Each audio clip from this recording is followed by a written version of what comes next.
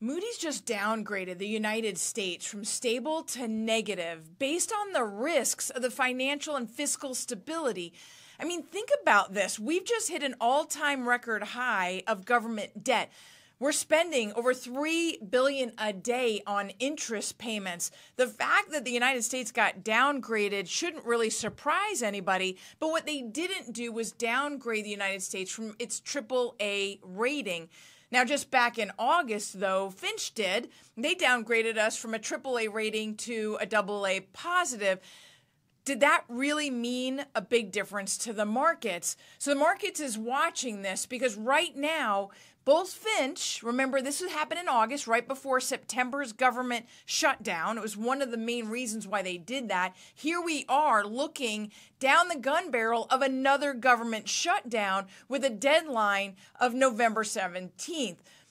Our government is still at odds. We cannot get to a singular decision. We have a new speaker, Mike Johnson, trying to make a decision happen, but he doesn't even have enough Republicans voting with him. So in fact, he has to turn to the Democrats. More than likely, we are not going to get an answer, and we're not going to get around a government shutdown. Now, should I be worried about this? I mean, the government shutdown has happened over and over and over again, and inevitably, we always come out just fine.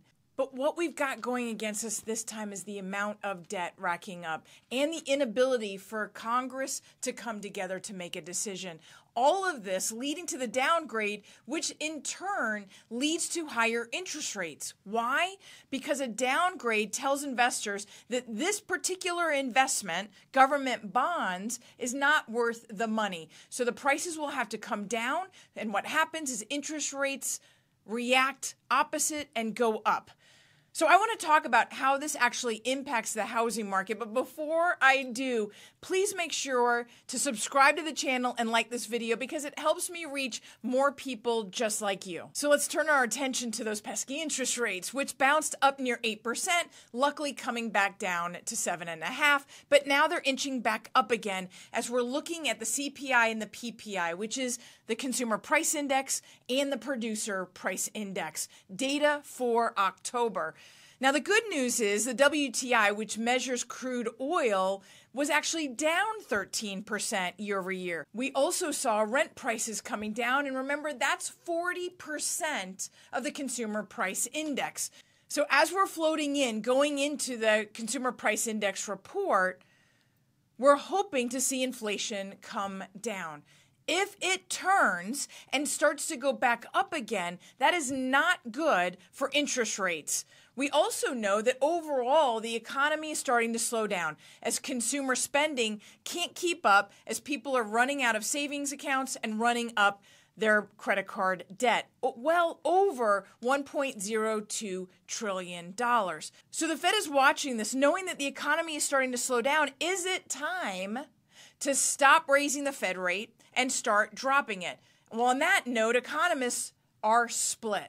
If you look at the Fed's own dot plot, they show their first Fed cut not happening until the fourth quarter 2024. Goldman Sachs is going to agree with them. They show the first cut in the fourth quarter 2024 and then consecutive cuts every quarter thereafter. Bank of America, meanwhile, shows one more Fed increase with 3 Fed cuts in 2024. And the market as a whole has baked in 3 Fed cuts in 2024. All of that to say, when will interest rates drop? Well, here's the bottom line. The Fed rate does not equal mortgage interest rates. It simply doesn't. The 30-year fixed mortgage rate is tied to the 10-year Treasury yield. The Fed rate is tied to the short-term yields. So what you will see moving the most is the short-term rates, the HELOC rates, the credit card interest rates, the car loan interest rates.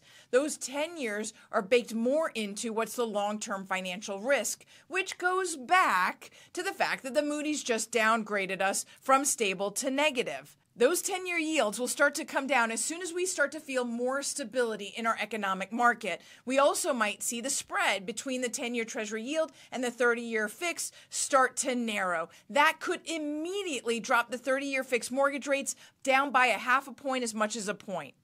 So what are we watching?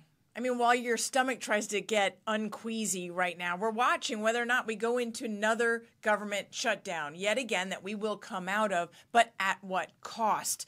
We're watching inflation to determine whether or not the long-term interest rates will continue their downward trend. We can all be so hopeful, as we're also watching an economic slowdown leading towards a recession. All of this continues to support the housing market. Lower interest rates will bring out more buyers, keeping and supporting home prices going upward, supporting the equity that our homeowners have and that our home buyers wish for.